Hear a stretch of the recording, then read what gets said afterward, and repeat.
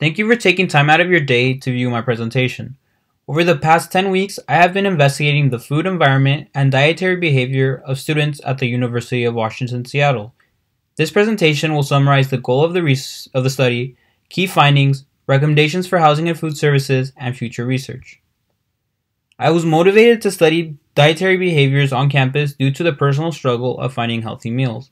Upon further research, I discovered that college students are susceptible to poor dietary behavior due to reduced physical activity, high stress, and underconsumption of fruits and vegetables. This is concerning because our dietary behaviors as adults are often developed in early adulthood. Poor dietary behaviors can lead to heart attack, diabetes, stroke, or many other diseases.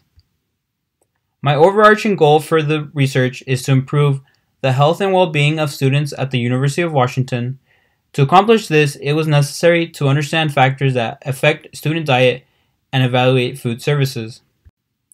I created 2 key questions to help maintain a consistent focus on the core purpose of the study.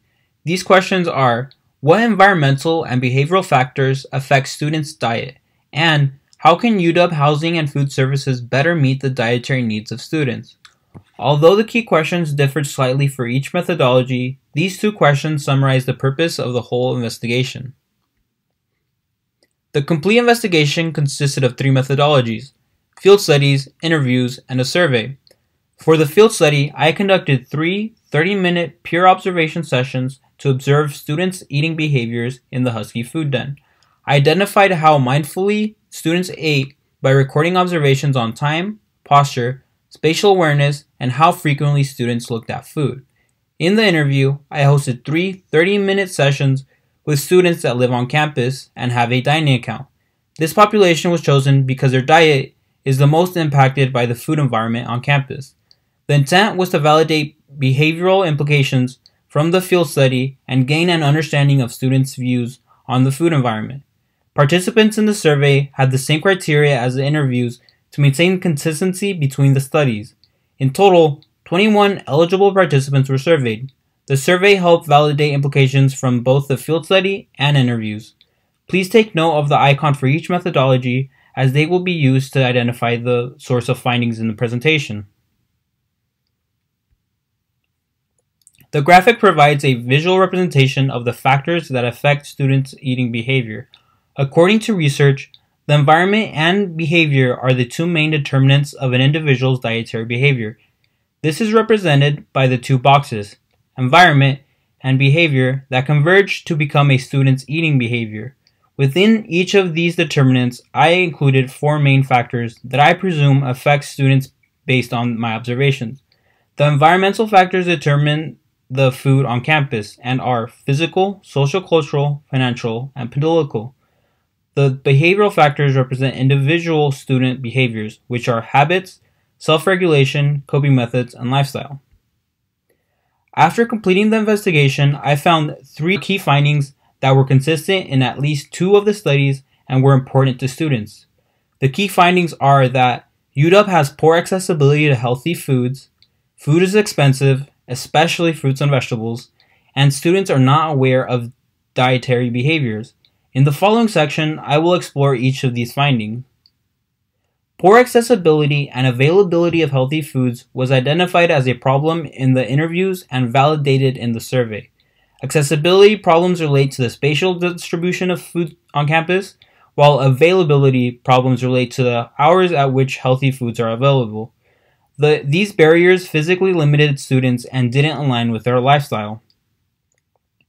The survey data revealed that healthy foods are not equally accessible to everyone. The graph demonstrates that on average, students that live in North Campus perceive the availability of healthy foods to be worse than students that live on West Campus. Also, the average rating anywhere on campus is still really low, which shows that students are dissatisfied with the food near them. It is also worth mentioning that all of the interview participants said they frequently ate whatever food was nearby. This supports that easy accessibility to healthy food is an environmental factor that limits students' consumption of healthy foods. Data from the surveys showed that 67% of students eat at least sometimes during late night. The graph shows that students who eat at night more frequently are more likely to disagree that healthy foods are available nearby. This is a problem because it limits a student's choice to unhealthy options such as burgers, quesadillas, or pizza when they stay up late. This was a strong pain point for one of the interview participants who would often leave campus at night just to eat healthier food.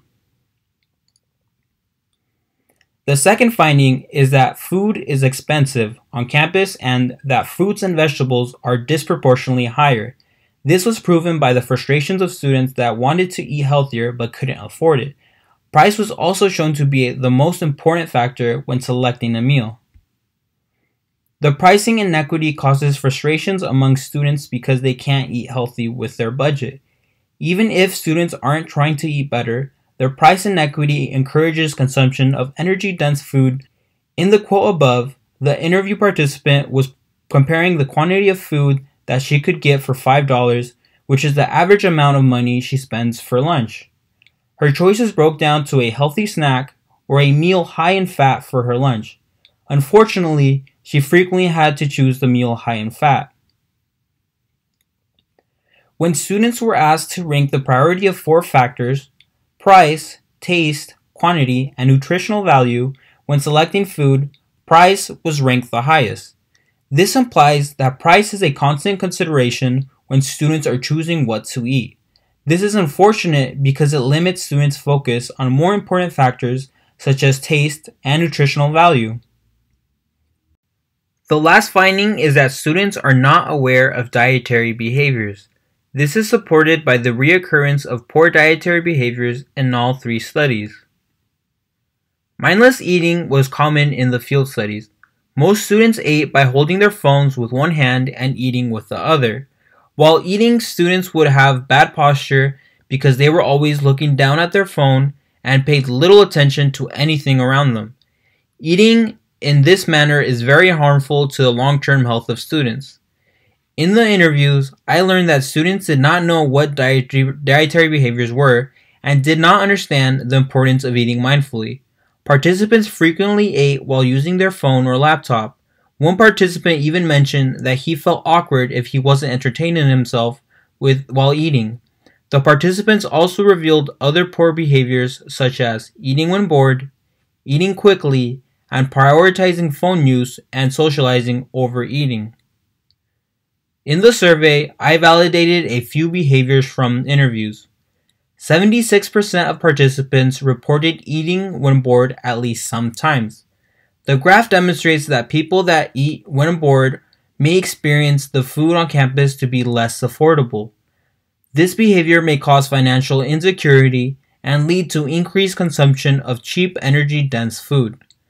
This data supports the framework of the problem by acknowledging the combined effect of environmental and behavioral factors on dietary behavior. I propose 3 design recommendations that will help students consume healthier foods and improve their dietary behaviors.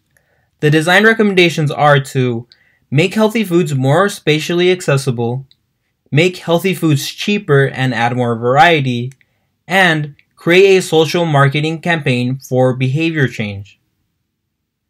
The first recommendation is to make healthy foods more available by offering more locations with healthy foods and extending the hours that salad bars are open.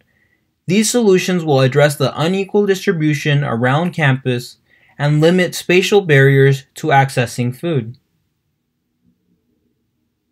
The second recommendation is to decrease the cost of fruits and vegetables and add more variety of healthy foods. The price reduction will help students eat healthier without the guilt of spending too much money, and adding a greater variety of foods was also a common suggestion. The last recommendation is to create a social marketing campaign to address the poor dietary behaviors of students on campus. I think that it is a great way to help students visualize the benefits of consuming healthy foods. This will directly address the challenge of getting students to change their diets. My investigation offers a general understanding of students' barriers to eating healthy. However, specific research needs to be done to understand how students pick what meal they eat. The research will study the spatial arrangement of food courts to create design recommendations for increasing consumption of fruits and vegetables. Overall, I feel confident about the findings, and I am happy that there were recurring themes in each study. It helped show that I was going in the right direction. Some limitations for the study included small sample sizes that cannot accurately represent the whole student body. Things to improve on are scoping down the problem and having a clear focus. Dietary behavior is a very complex subject that includes a lot of factors. Lastly, I enjoyed the process of conducting user research and found it satisfying to produce reports that are validated by proof. I am excited to present these results to Housing and Food Services so that they are aware of students' opinions.